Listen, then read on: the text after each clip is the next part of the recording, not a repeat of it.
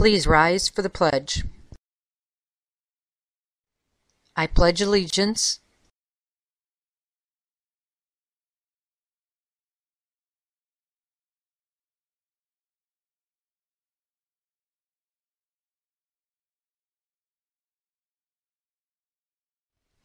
Please be seated.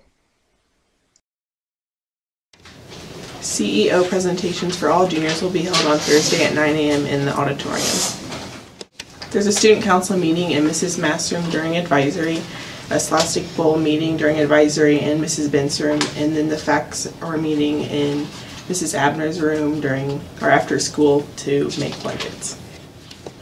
Seniors, the CEA scholarship is now available on the Guidance Scholarship page. This year, the scholarship will also be available to vocational and technical students. Please see Mrs. McDonald if you have any questions. Applications are due March 20th.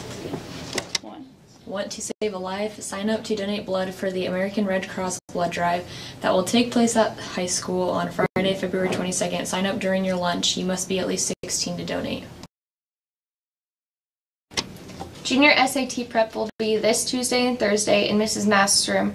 The focus will be on the SAT reading test. Please check in with your advisory teacher and bring something to write with. All students except for seniors, you need to check the yearbook printouts in the comments for your portrait. If there are any mistakes, please see Mrs. Fabris.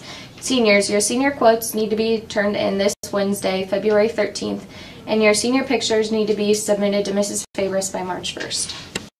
Congrats to the wrestlers that advanced from the sectional meet to the state meet. Micah Downs, first place, Christian Reynolds, first place, and Colby Winters, second place. Congrats to M Squad this last weekend at IDTA State. They got first in jazz, pom, and lyrical at the IDTA State tournament. They won high score and grand champion. Seniors, Eagle Scholarship applications are available. You do not have to be affiliated with the Eagles to apply. Contact Linda Dyer at ANILINE@frontier.com for more information.